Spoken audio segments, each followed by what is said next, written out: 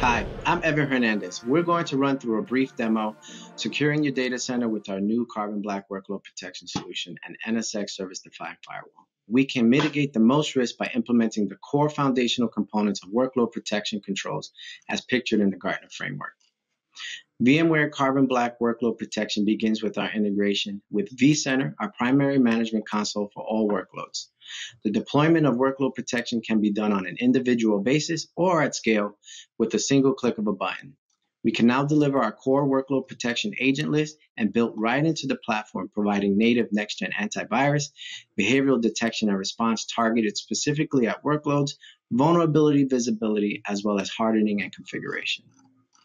Because of the data and context that is seen in the workload and hypervisor, we deliver risk-prioritized vulnerability management near real-time inside of vCenter, taking an inside-out approach and with no scanning necessary. This gives us the ability to understand what assets across your environment suffer from the same risk, whether it's during a deployment stage of a workload or when enabled in a brownfield environment. As I'm switching roles and putting my security hat on, when I log into the Carbon Black Cloud console, I automatically get the same visibility that my infrastructure team has.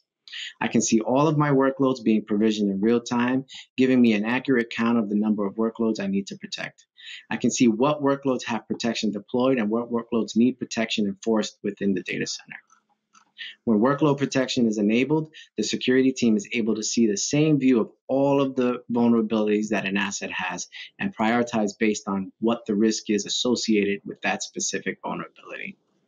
This risk-prioritized approach to vulnerability management gives security critical insight as to how to proceed in mitigating these risks and what risks should be mitigated first.